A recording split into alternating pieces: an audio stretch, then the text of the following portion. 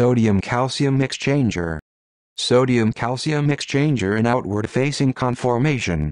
It has 10 TM helices, with both N and C termini on the extracellular side.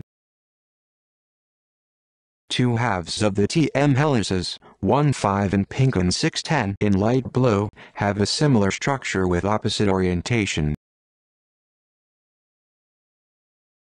TM2-5 and pink and TM7-10 in light blue are tightly packed, while TM1 in red and TM6 in blue are long and oriented at an angle of 45 degrees. 3 sodium ions in orange and 1 calcium ion in orange are arranged in a diamond shape at the center.